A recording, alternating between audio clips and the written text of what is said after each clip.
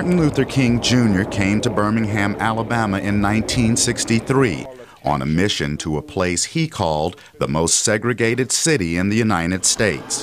To dramatize this blatant injustice and to demand that the federal government not put a cent in this city unless it decides to face the realities of desegregation.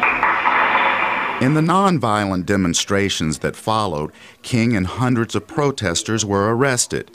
They were pressing the city to eliminate laws that sought to keep blacks and whites separated in schools, restaurants, and many other public places. Historian Robert Corley says King and the local civil rights leaders needed this strategy to succeed. There had been no movement whatsoever in this city toward any form of desegregation of any of its institutions. And so King was saying, if we can win in Birmingham, if we can come to Birmingham and prevail, then we can win anywhere. King and his followers were met with fierce resistance from the police. Public Safety Commissioner Eugene Bull Connor, backed by the majority of white residents, was determined to stop the demonstrations. Without enough volunteers to continue the protests, King and other leaders enlisted hundreds of young school children to keep the marches going and fill up the jails. The young African-American student protesters would gather here on the steps of the 16th Street Baptist Church and hear inspirational speeches from civil rights leaders like Dr. Martin Luther King Jr. They would then file from the church and walk across the street to a park where they were determined to demonstrate peacefully for equal rights. I was arrested after we got about a block away from the church in this area. Janice Kelsey was 16 years old when she and her schoolmates were jailed. My mind was made up. I was going to participate. I was going to go to jail. I wanted to get my freedom.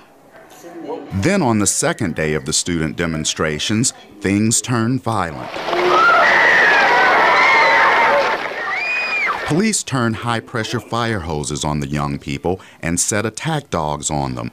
Birmingham civil rights leader Reverend Calvin Woods was there. There had been some dog biting, some beating, some killing. Many people were beaten and spit on and put in jail, lost jobs.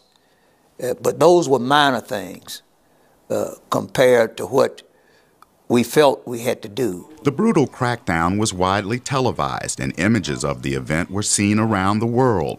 Robert Corley says this incident galvanized new support for the civil rights movement. It was really that children's crusade that really turned the tide, because it did serve the goal of filling up the jails and forcing the white community to come to the table with King and negotiate some sort of settlement.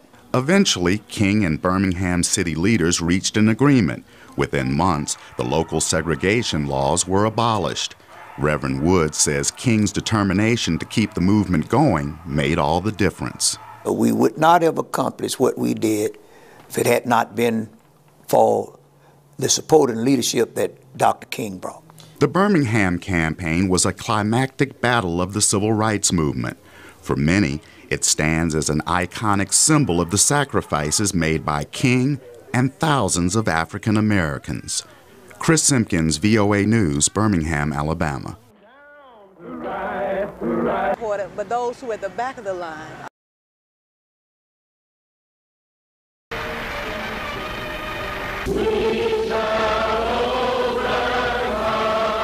Attention to the evil situation to all of their adult lives. In the van is Martin Luther King, who has been jailed 12 times on racial issues. Others on hand include Walter Reuther,